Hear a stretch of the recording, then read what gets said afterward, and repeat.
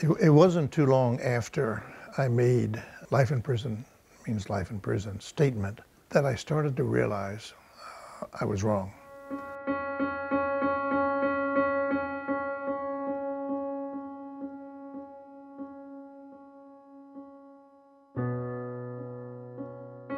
The Glendening administration will optimistically focus on our great future and our positive future, while realistically solving current problems.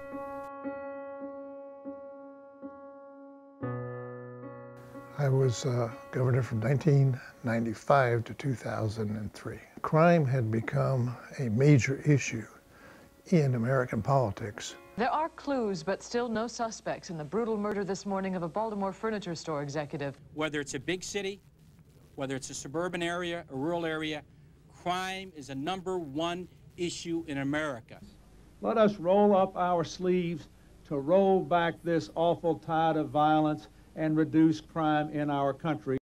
And when I got in, though, I wanted to work on those things that I considered most important for the future of the state, things like education, like a shared prosperity in the economy, things like the environment. But what happened was that the homicide rate, the violence rate continued.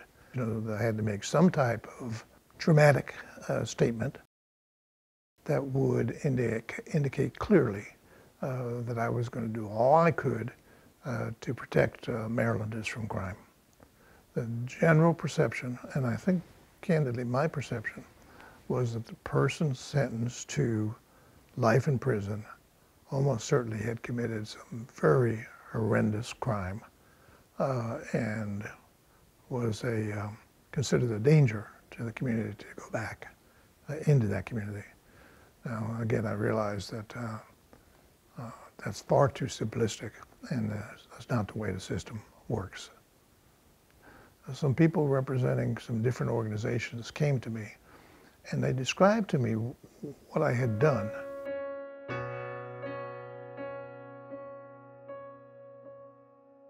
There were people out in the community who had been reunited with their families, who were working steady jobs, who were rehabilitating themselves to become good citizens, and all of a sudden they got pulled back into prison because they were no longer eligible. One of the leaders was a gentleman named Walter Lomax. 67-year-old Walter Lomax spent more than 2/3 of his life in prison for a crime he did not commit. I was one of the people when former Governor Glendening stood down in Jessup's and announced the life means life. I was one of the people that he denied parole. So I spent 13 more years in prison that I obviously shouldn't have because I'd already been recommended for parole. For a variety of reasons, Maryland has one of the highest ratios of African Americans in the long-term prison, in the life sentence state prisons of any state.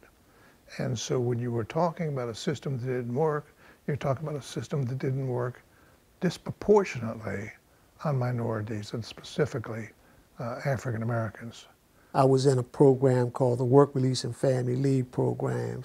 That's a part of the parole expectancy that's built into Maryland's prison system. And so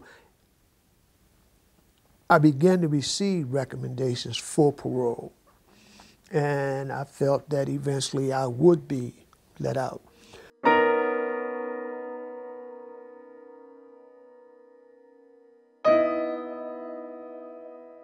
Well, the state Senate took up a majority of the bills vetoed by the governor in May, and one of the more heated discussions on the Senate floor involves Senate Bill 202, which takes the governor out of the parole decision for people sentenced to life in prison. With 31 votes in the affirmative, the bill shall pass. That the law has changed, right? Politics won't be a part of the process. And so we are hoping that with politics being removed from an individual to be released, right, that what it would bring about is a more meaningful opportunity for those people that are serving those sentences to be released. Elected officials do make mistakes, and in many cases they change their positions because they have learned. They have learned what they said and did in the past was wrong. And in this case, my very dramatic difference, not just saying I shouldn't have been involved, but I made the wrong decision, was because I learned, and people helped me learn. For me, it is somewhat surreal.